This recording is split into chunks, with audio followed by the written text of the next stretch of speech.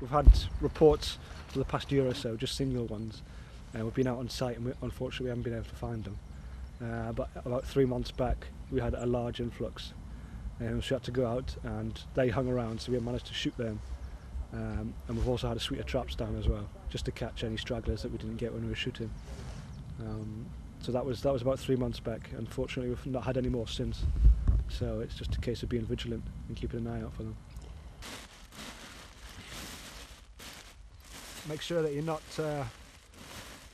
getting in the way of the mechanism so it shuts properly. Most of the people in the local area are aware of the problem. It's a regional problem and not just a local one, to be honest. So it's through work for the Wildlife Trust and the National Trust, it's quite a topical issue at the minute. So we've never had many problems on a local sort of scale. On a more national scale, people away from the issue and don't fully understand the problem are a bit more vocal in their opposition to some of our methods. I mean, the most humane you can use if you want to save the red squirrel, that's the end of it. It's just people that are misinformed, that don't fully understand the issue, that can have opposition to what we're doing. For now, however, trapping and shooting the grey squirrels is the best available method to control their population.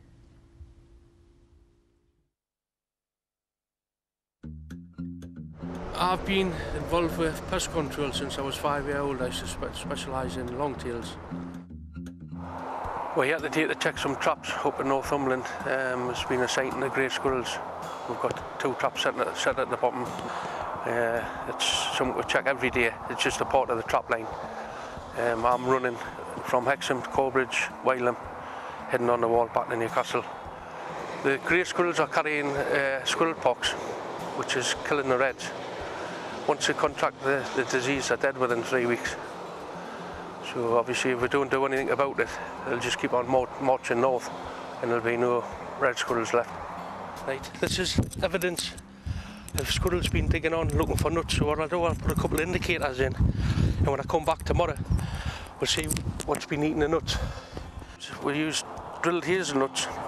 We'll put these on wires, and it's a simple thing of just putting them like in a fence post in the ground, and what happens is we use these indicators, so if a red squirrel's in the area, that would be chewed into maybe 4 or 5 pieces.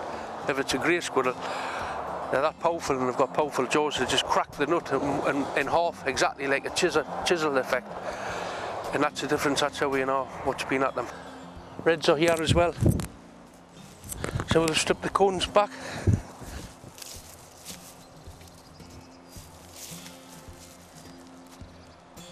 That's typical of what the red does. But there's also been greys sighted in the woods as well. Well, like I say, I try to do it humanely, as quick as I possibly can. You have got a duty of care to the animal. And like the traps that we've got water, little water dishes in, so they can get a drink of water and the seeds and nuts for them to eat. The only way to shoot them is the most humane way. It's the quickest way, and there's only that way that I use. And you want to be really professional and you know, competent in what you do.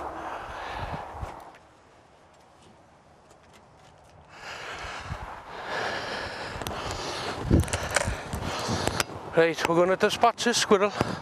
People don't realise to shoot a grey squirrel, it's not just you shoot it anywhere. Yes, you can shoot it anywhere, but there's a certain point where you try to take the shot. It's at the back of up the nape of the neck, between the ears. It's only the size of about a penny. Now if you get a shot through there, it prolaxes the animal. All the vital organs is in that little spot. So you just put the rifle in steady, take your time, just let the animal come to rest underneath it.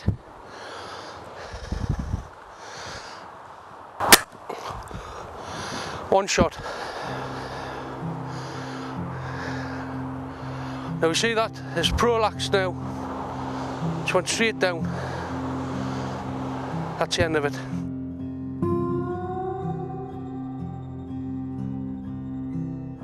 The first time I've seen a red squirrel, it was absolutely amazing. Until you've actually seen one and how beautiful they are, you can't explain it. It's like everything's frozen in time. They're a mystical animal, and I'll do everything I possibly can to save them. And I'm a big believer that we can push the tide back and change the trend. Definite.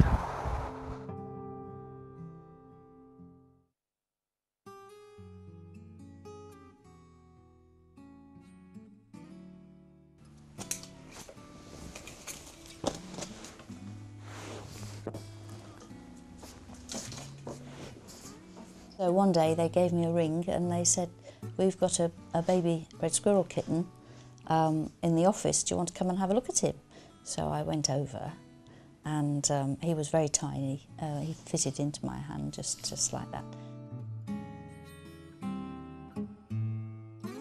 He was very weak and subdued, but he had his eyes open and he was fully furred and everything.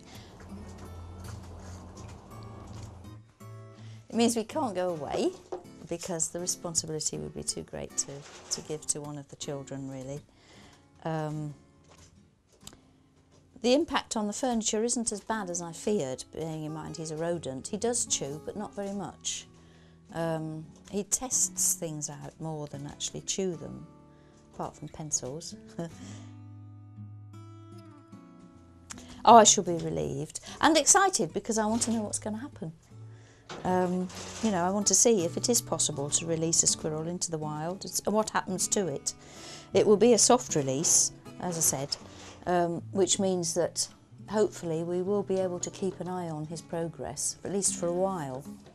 It'll be interesting to see how often he does come back to the cage, how much our food he uses and how quickly he learns to find his own, whether in fact he is completely wild or whether he is too habituated to humans to be able to ever, you know, lose his confidence.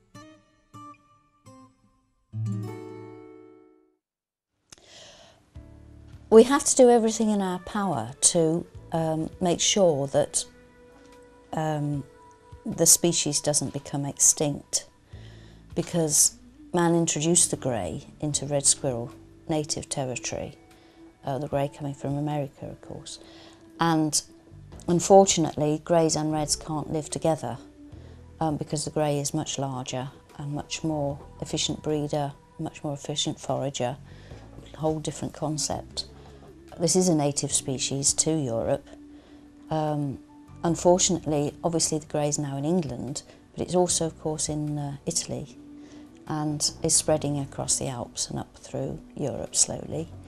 The red squirrel could well become extinct if something isn't done to conserve it. So at the moment in the northeast of England, everything possible is being done to try and beat the problem, really.